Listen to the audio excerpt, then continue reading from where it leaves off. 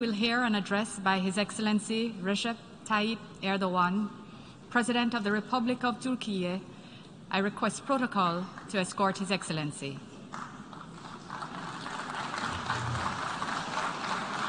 On behalf of the General Assembly, I have the honor to welcome His Excellency Recep Tayyip Erdoğan, President of the Republic of Türkiye, and to invite him to address the Assembly.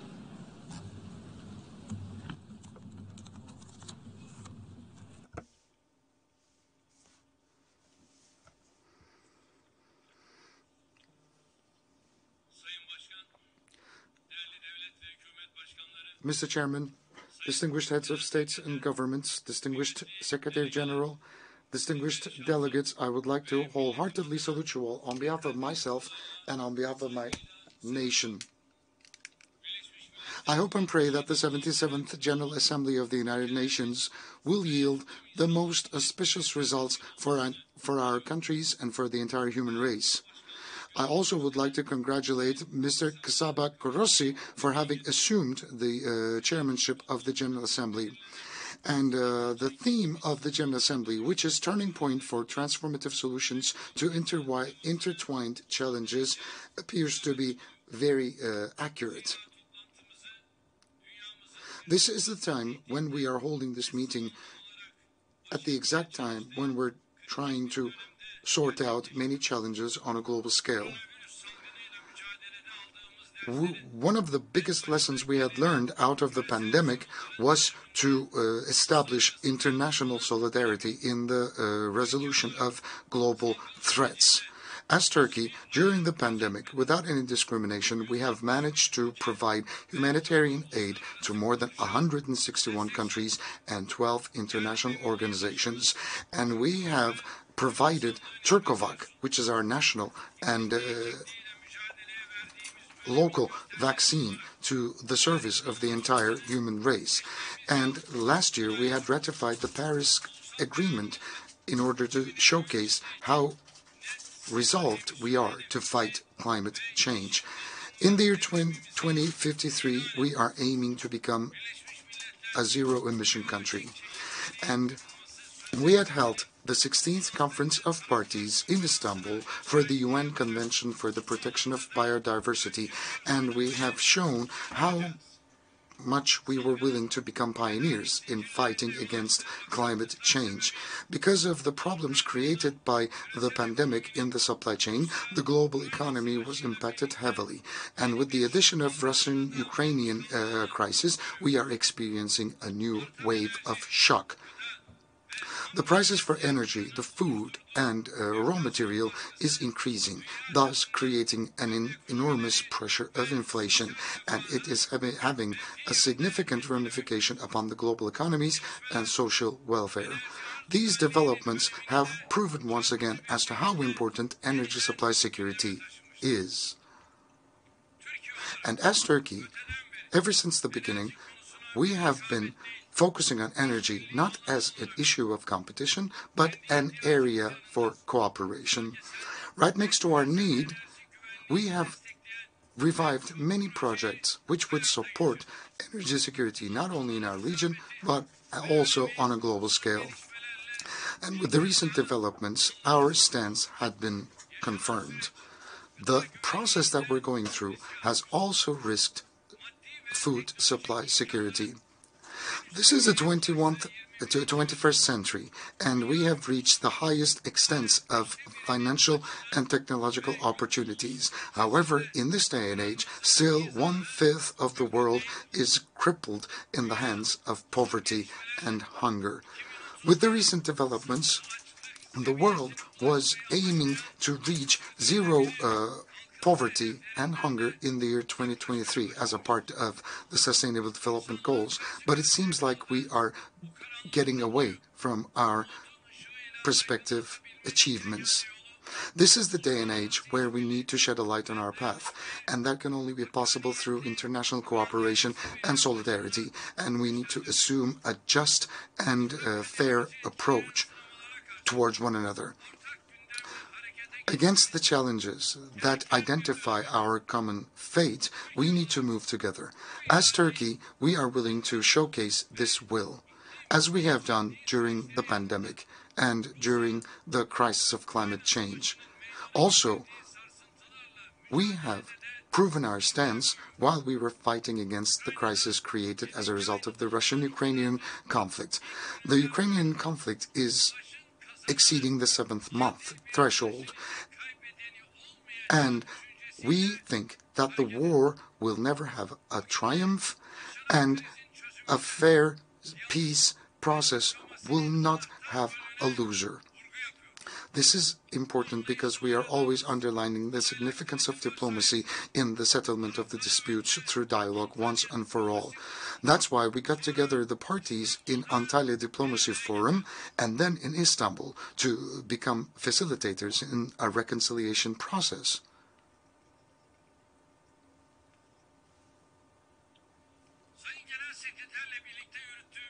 As a result of the heavy efforts that we had invested together with the Secretary General, we've managed to export Ukrainian grain through the Black Sea, finding its way to the rest of the global markets.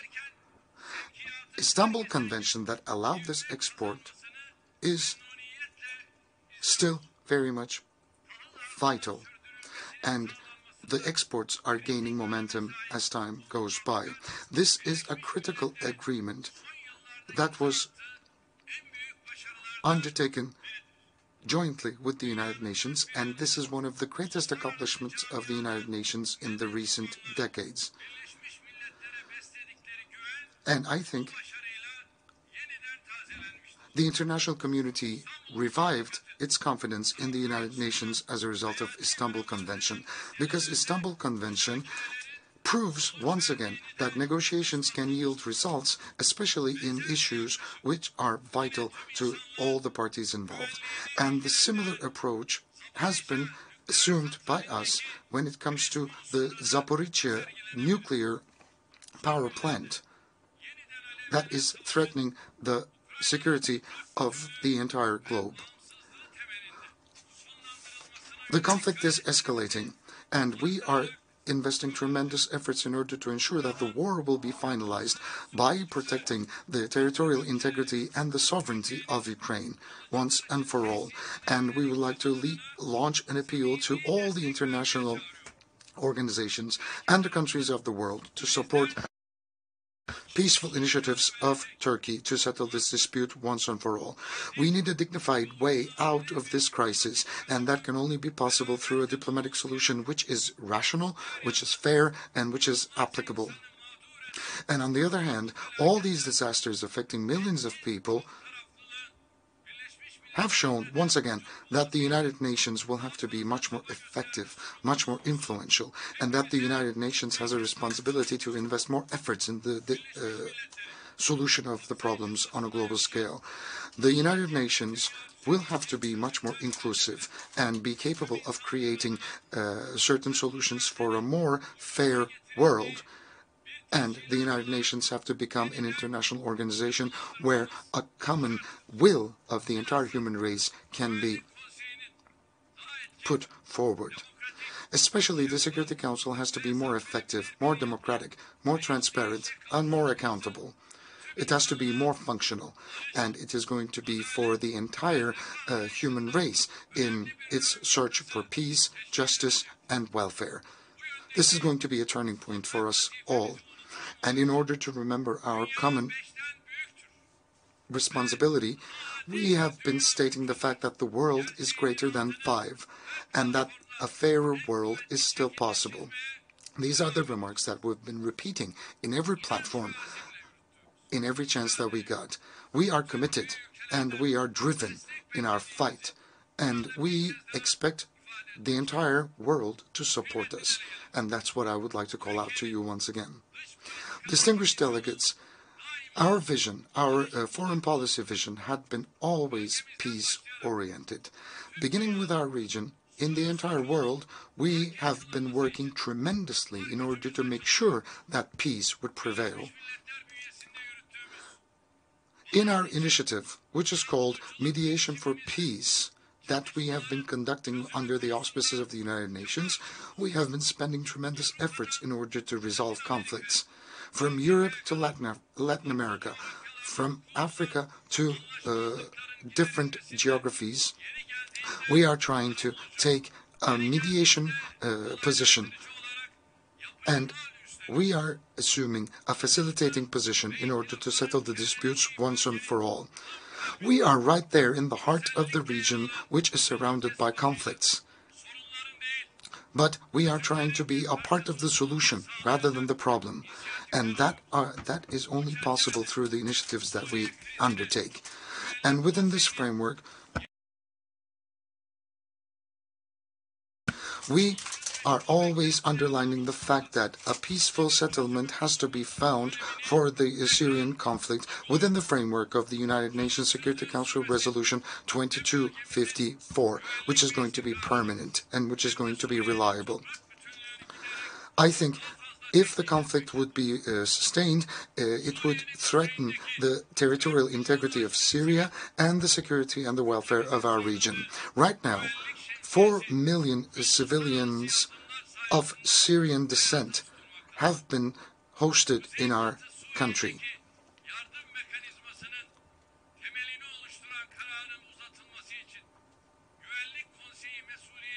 I think the Security Council will have to assume a responsibility in order to extend the decision which is supporting the help mechanism which was established in the northern west of Syria.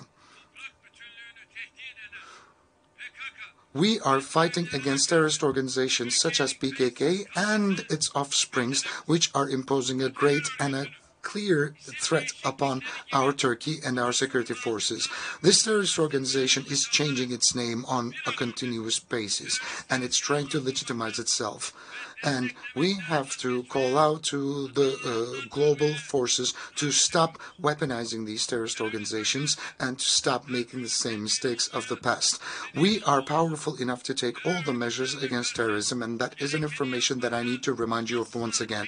And we will never shy away from fighting against terrorism, and we will always be very resolved in taking necessary measures in order to combat terrorism.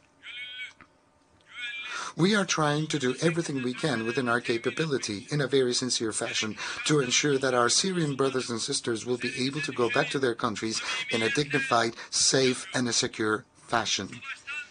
We are trying to ripen the conditions so that the civilians fleeing war can go back to their own motherlands.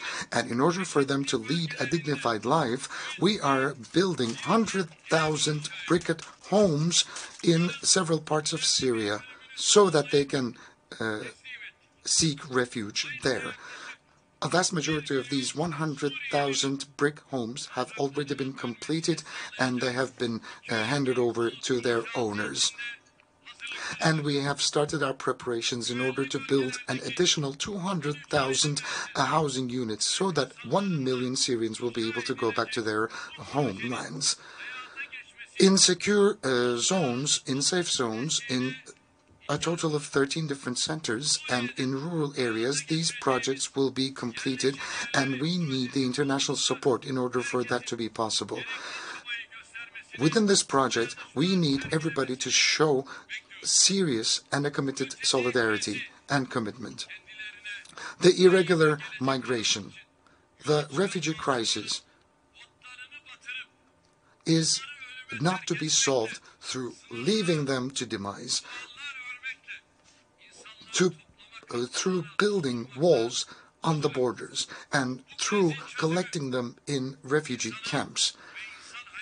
We can only solve this problem through efforts that put the humans and the human life at the core. When that is the situation, we can clearly see that the Greeks are becoming much more tyrant towards the refugees around the Aegean Sea and the Eastern Mediterranean. As Turkey, we don't want to see the bodies of babies such as Aylan to be washed ashore. But at the same time, Greece is unfortunately pushing back these refugees in an illegal fashion, in a very tyrant fashion, turning the Aegean into a graveyard for refugees. Last week, a 9-month-old a baby called Asım, and a 4-year-old Abdul Wahab have lost their lives because that the Greek Coast Guard forces sank their boats. And I think it's nighttime for Europe and for United Nations and other international organizations to say stop, enough to such crimes which are crimes against humanity. Another neighbor of us, which is Iraq, we are trying to invest tremendous efforts in order to make sure that peace and prosperity can be established there as well. We want a political reconciliation to be established and a unity to be formed within the framework of an Iraqi identity. For prosperity to be sustainably established in Iraq and to stop terrorist organizations' abuses in Iraq, we have to move together. But, of course, there are terrorist organizations which are abusing the instability in Iraq, and we will never stop fighting against the actions of the terrorist organizations against Turkey deriving from Iraq. As I have said over this platform multiple times, we are going to fight against terrorism without any discrimination. We are going to be able to get triumphant through a committed, a sincere solidarity. Regardless of their names, we are going to fight back terrorism in all forms and in all shapes. And we want our allies, we want our friends to provide us with the solidarity and the commitment that we need. And it's a natural right for us to expect that.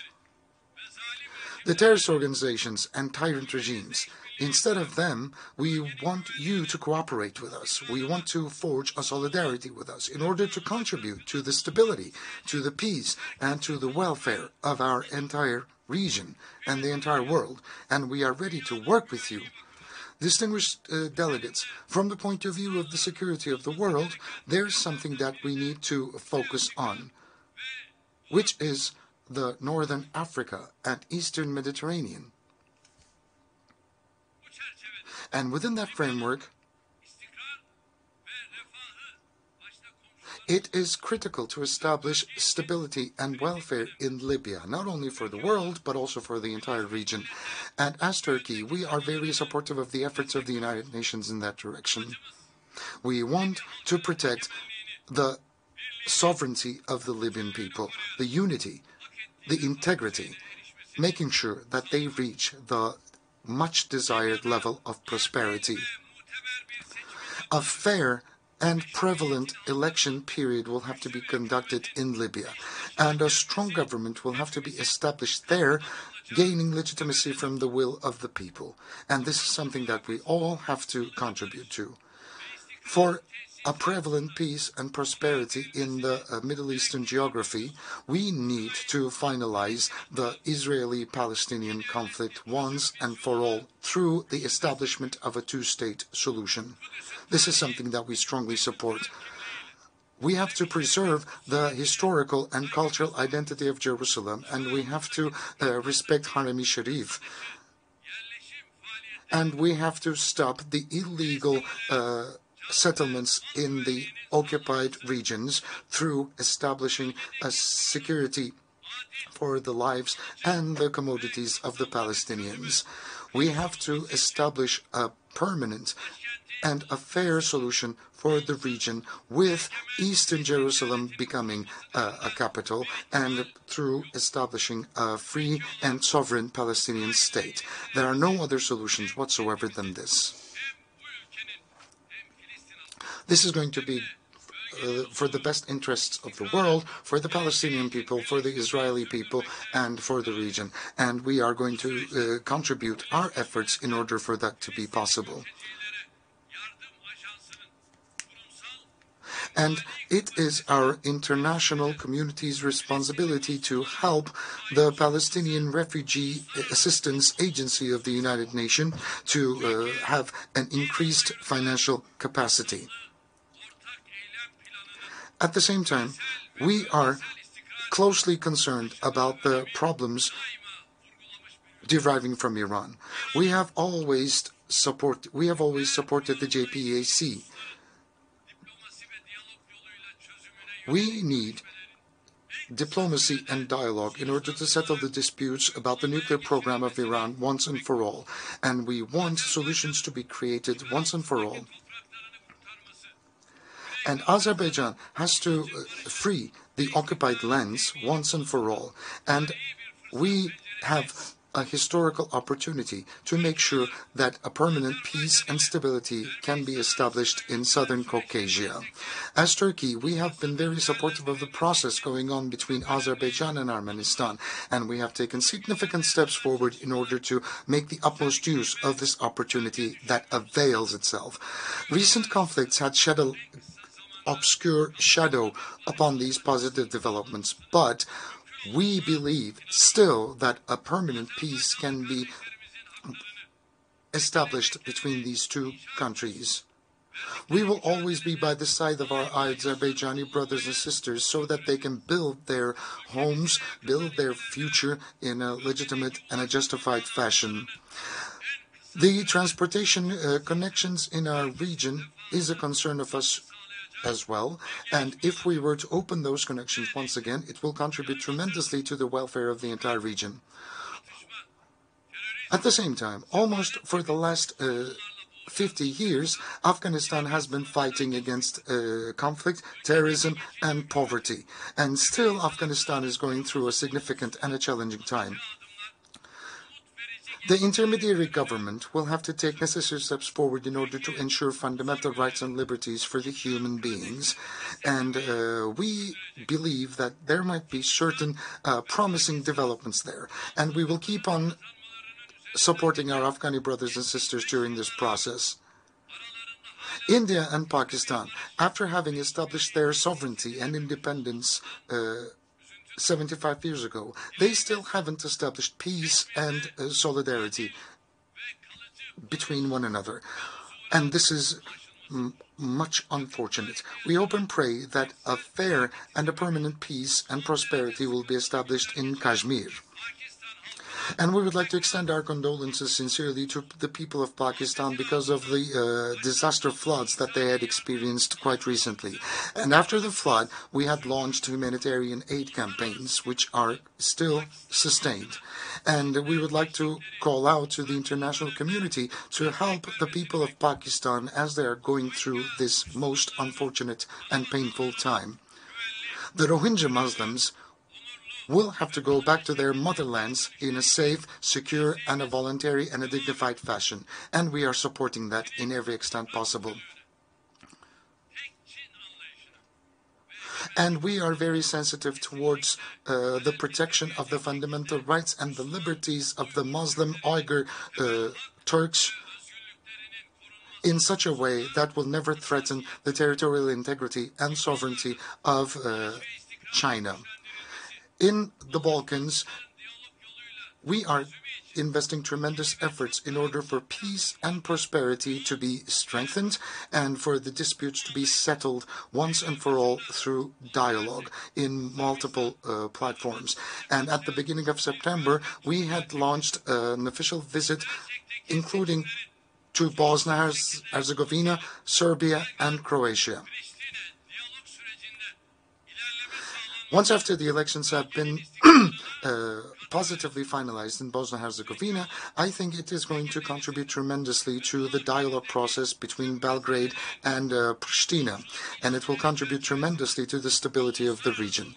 As Turkey, in the Aegean Sea and in the Eastern Mediterranean, we want all the problems to be settled once and for all within the framework of good neighborly relations and in compliance with the international law.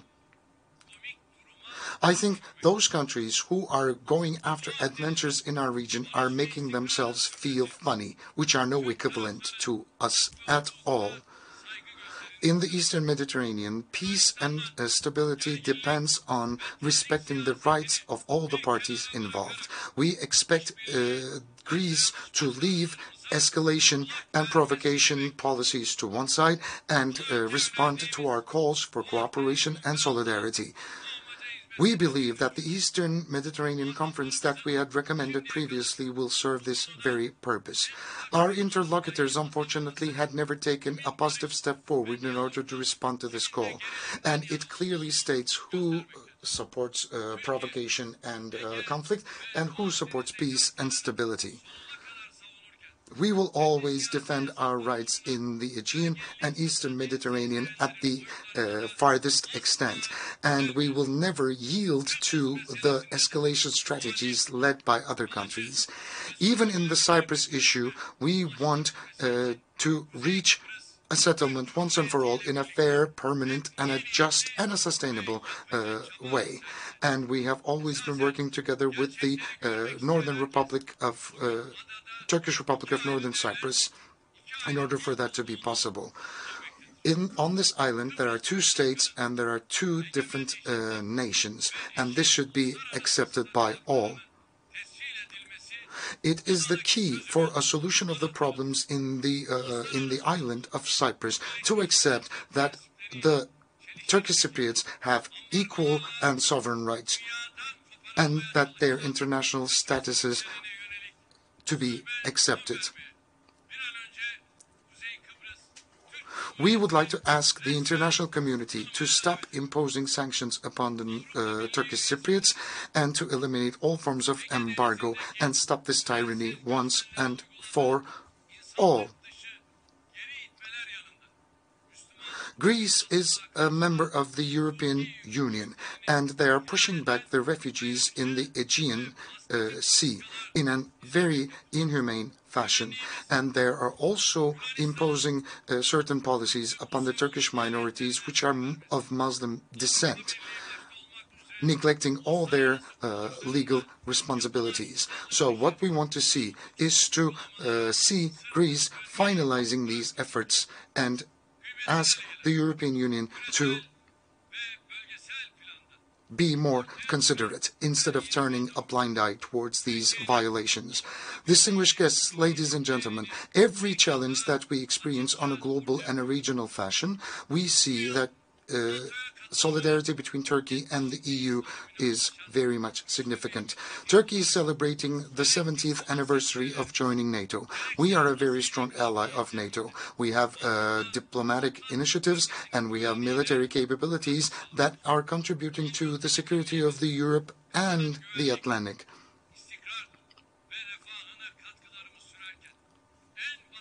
We are trying to provide to the security and stability and the welfare of the European continent in every extent possible, and we are the Asian on the western coast of Europe, and we are leading certain initiatives such as Asia Again in order to become much more proactive. We are trying to establish closer contacts and solidarity with the African countries as a result of the recent global initiatives that we have taken up. Within that framework, between 16th and 18th of December 2021, with the large participation of our African friends, we have managed to hold the third Turkey and Africa Partnership Summit in Istanbul. Turkey is always showcasing its commitment to the African journey for stability, for development, and for welfare as an equal partner. And our cooperation with Latin America is getting stronger based on mutual respect. And we are going to be institutionally investing in our efforts to become much more proactive in Latin America. We are being shaken by several challenges that we encounter, and we believe that the biggest threat we have at hand is the loss of will to coexist together. And that's something that I would like to underline. We are deeply concerned of the skyrocketing levels of xenophobia, of discrimination, of Islamophobia, and of racism. And we had launched an appeal over this platform to call that March 15th will be called a day for Fight Against Islamophobia Day as a result of the attack that took place against the Muslims in New Zealand. And we would like to underline that appeal again. First, within the OIC and within the General Assembly of the United Nations, we have taken certain decisions in order for that day to be declared as a fight against terror, Islamophobia Day. We hope and pray that it will be a possibility. We hope and pray that this day will be declared as a day to fight Islamophobia. As I have previously stated, Islamophobia is equal to anti-Semitism, and it is a crime against humanity.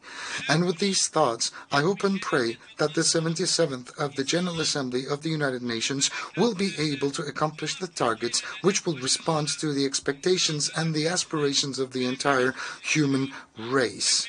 I hope and pray that you will stay in health and stay in peace. I would like to salute you all with love and respect on behalf of my personal self and on behalf of my nation. Thank you.